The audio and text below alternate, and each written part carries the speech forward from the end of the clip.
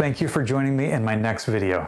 Today's video is going to be all about batting statistics, explaining what all of these different acronyms mean in the game of baseball and how they're used. If you watched the previous video in this series, you would have learned all about pitching stats, but you also would have learned that there's a difference between traditional stats and more recent advanced stats. Once again in this video, I'm going to talk mostly about traditional stats, counting stats and averages that have been used in the game of baseball for generations. So now let's jump into the other side of the pitcher-batter duel, batting stats. Just like pitching, batting is based off of two general ideas: getting on base and scoring runs. Although there's an entire team of players, 9 batters that hit for each team every game, batting stats have always been considered in isolation. So how good is that player at getting on base and scoring runs?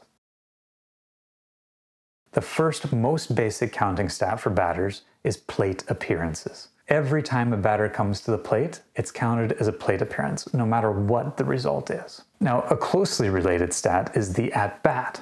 So what's the difference between a plate appearance and an at-bat? Well, that's where it gets interesting. As I said before, a plate appearance is counted no matter what the result is. But an at-bat is only counted if a batter does one of 3 things. And that's reaching base safely on a base hit, getting an out, or reaching base on an error. That means that a plate appearance that results in either a walk or a hit batter or something like that doesn't count as an at-bat. There are a couple of minor exceptions to this, but for the purposes of this video, I'm going to keep it simple like that. If you want to learn more about the exceptions, look at sacrifice flies or bunts. You may be wondering why there's a difference between plate appearances and at-bats. I'll get into that a little bit later when we start talking about rate stats, like batting averages and on-base percentages.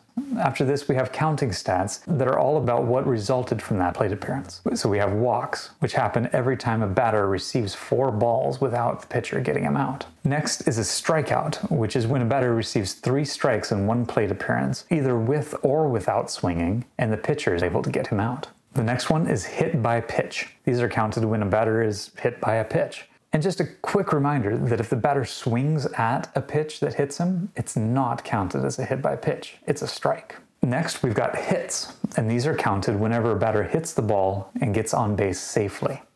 So if he hits a ball and it's fielded and that batter is thrown out, or a fly ball that's caught in the air, these are not counted as hits. A hit is only when the batter reaches base safely. And hits are further divided up into singles, doubles, triples, and home runs. These are all based off of how far the batter is able to run based on that hit. If they hit the ball and it's just a ground ball and they reach first base, it's a single. If they hit the ball further, or maybe down a foul line, and they reach second base, it's a double. If they're able to get all the way to third, it's a triple. And then finally, a home run is either when a batter hits the ball all the way over the outfield fence in the air, or sometimes when the batter hits the ball, it stays inside the field of play, but because of how fast that batter is, or it's misplayed by the outfielders, and he's able to run all the way around the bases and back to home before the ball can be thrown in. Now, the sum of all of these hits is what's called total bases. The total bases a player has is simple calculation, where a single counts as 1 base, double counts as 2, triple counts as 3, and a home run counts as 4. So essentially how many bases a player is able to get on one single hit. So if a batter is able to get 1 single, 1 triple, and 1 home run in one game, the total bases he has for that game is 8. Total bases are only given for the hit itself, not for running the bases when the next player is up to hit. The importance of total bases is to really evaluate not only who hits the ball the most often, but who hits the ball the hardest, the best. Because the players that hit the ball hard and far have more doubles and triples and home runs, thereby having more total bases. Now, just like my pitching video, everything we've talked up to this point is all about getting on base.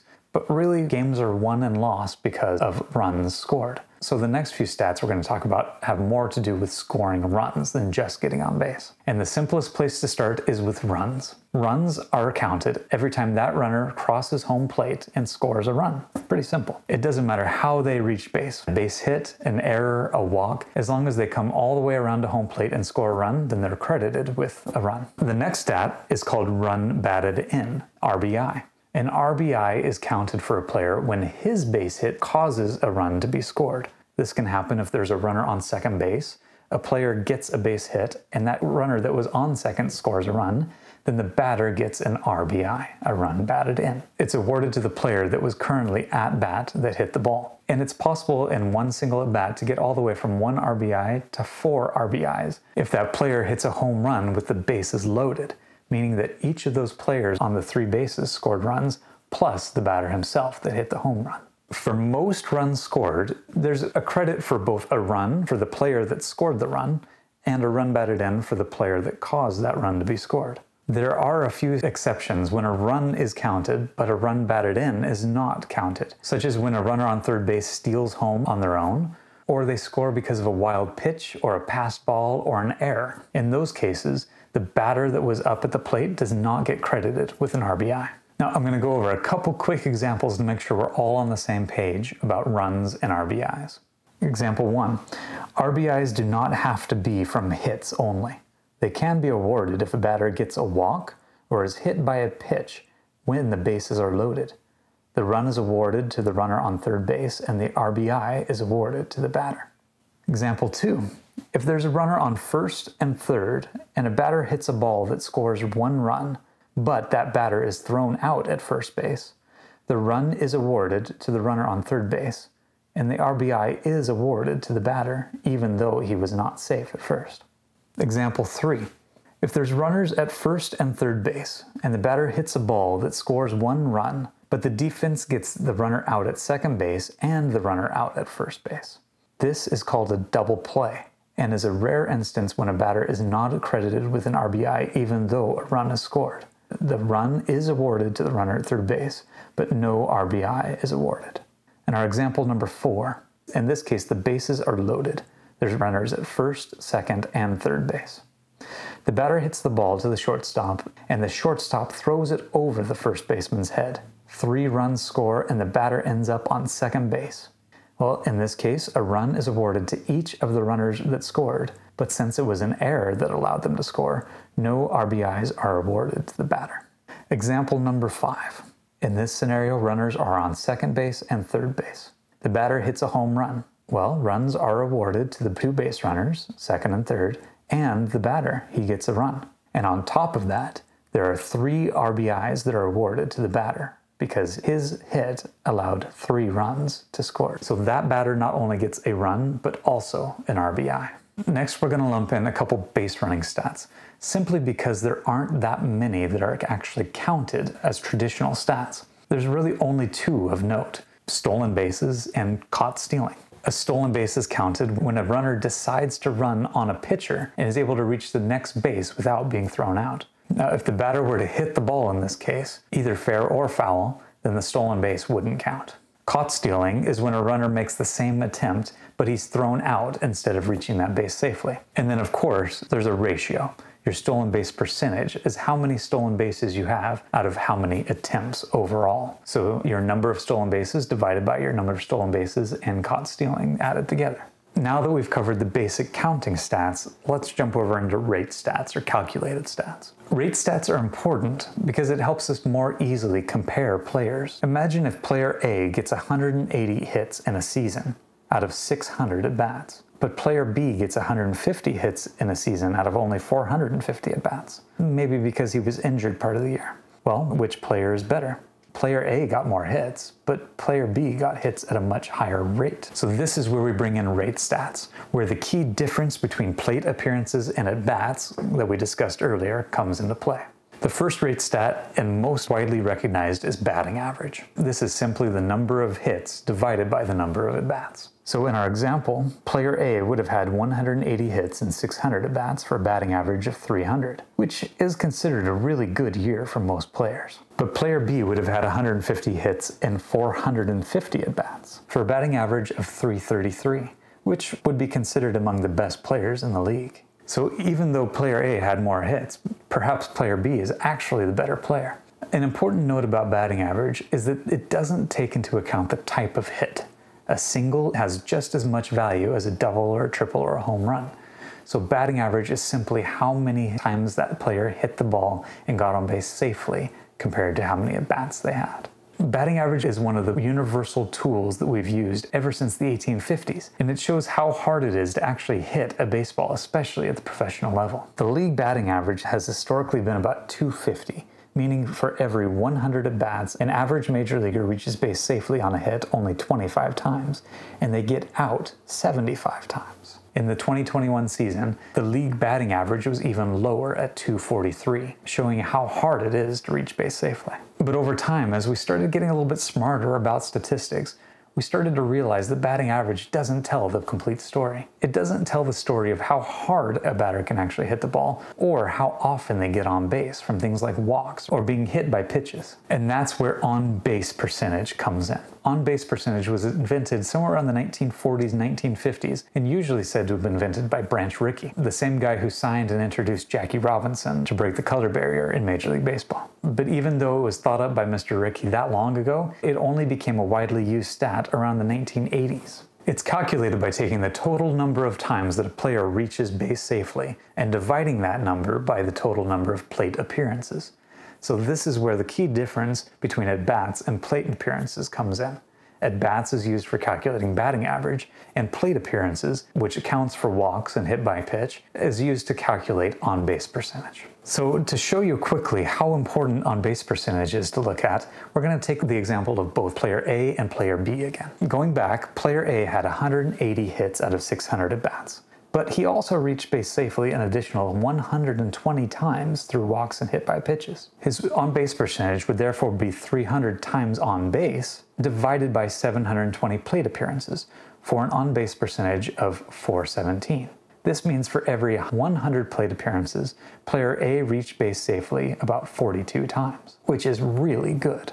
Player B, on the other hand, had 150 hits out of 450 at-bats, giving him that batting average of 333. But he also reached base safely an additional 50 times through walks and hit by pitch. His on-base percentage would therefore be 200 times on base total, divided by 500 plate appearances for an on-base percentage of 400. Now, both of these on-base percentages for player A and player B are actually really good. Any on-base percentage above 350 is actually considered to be a pretty good player, and above 400 is all-star level. So both of these players are really great. But when you start counting for walks and hit by pitch, then you may actually see that player A, even though he had a batting average of only 300, may actually be the better player compared to player B, who had a much higher batting average, but a lower on-base percentage. The next rate stat that goes even further is called slugging percentage. Slugging percentage doesn't just count how many times you hit the ball and get on base safely, but it actually quantifies how much power that hitter has, how hard or how far they hit the ball consistently. Just like batting average, slugging percentage only counts hits and doesn't take into account walks or hit by pitch, but it counts hits differently, whether they're singles, doubles, triples, or home runs. It's calculated by total bases divided by the number of at-bats, where, as we discussed before, doubles are worth 2, triples are worth 3, and home runs are worth 4. And obviously, as a result, the more doubles, triples, and especially home runs that a player hits, the higher their slugging percentage is going to be. A slugging percentage higher than 450 is considered to be a pretty good player, and a slugging percentage above 600 is an elite player in today's game. Now, we're still not getting into advanced analytics, but we're catching up with the times a little bit more by introducing another stat that was invented around the 1980s, but it's still just a rate stat. And this is OPS, which stands for on-base plus slugging percentage. It was devised by people who realized that the best way to evaluate how good a player actually is to look at their on-base percentage and their slugging percentage. So how good are they at getting on base? And how good are they at hitting the ball with power? Some players are really good at getting on base, but they only hit singles and don't hit very many doubles, triples, or home runs. And on the other hand, some players are really good at hitting home runs, but if they're not hitting a home run, they're just not very good at getting on base. The best players in the league bring these two players together, and they can do both getting on base and hit with power. And like I said, OPS is simple. You just add on-base percentage and slugging percentage together. So a player that has an on-base percentage of 350, which is pretty good, but a slugging percentage of 400, which isn't that great, has an OPS of 750. On the other hand, a player that doesn't get on base very often has an on-base percentage of 300, but their slugging percentage is 500 because they hit a lot more home runs. When you add those two together, it's still an OPS of only about 800. And like I mentioned, the best players in the league do both. So a player that has an on-base on-base percentage of 400 and a slugging percentage of 600 has an OPS of 1, or sometimes stated as 1,000. Now, typically an OPS of about 850 is considered to be a pretty good player. Anything approaching or definitely over 1,000 is an elite player, one of the best in the game. I'll mention this one more time. OPS sometimes is thought of as an advanced analytic or sabermetric tool, but it's not. It's simply using two rate stats that have been around for quite some time, on-base percentage and slugging percentage, to evaluate who the best players in the game are.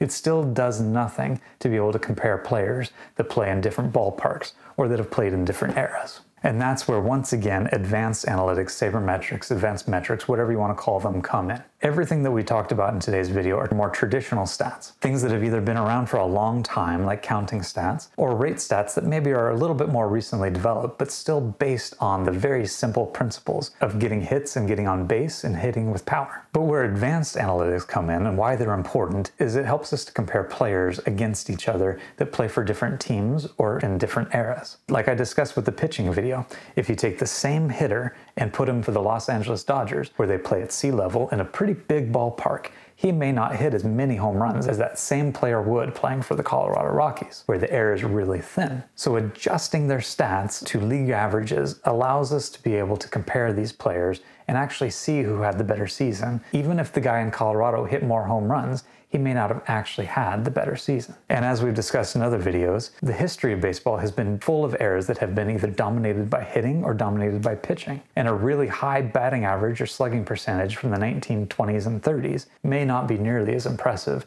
as a really high batting average from the 1960s. So we adjust for these things by using these formulas that are all described as part of advanced analytics to be able to compare players across teams, across seasons, and even across eras. So that sums up batting statistics that I wanted to share with you, at least in this video. As I've said before, check out other videos to come for more information on advanced analytics if you find that interesting. And join me next time where I'm going to talk more about defensive statistics. Hit the subscribe button, hit the like button, leave me some comments, and I hope to see you again next time when we talk more about baseball.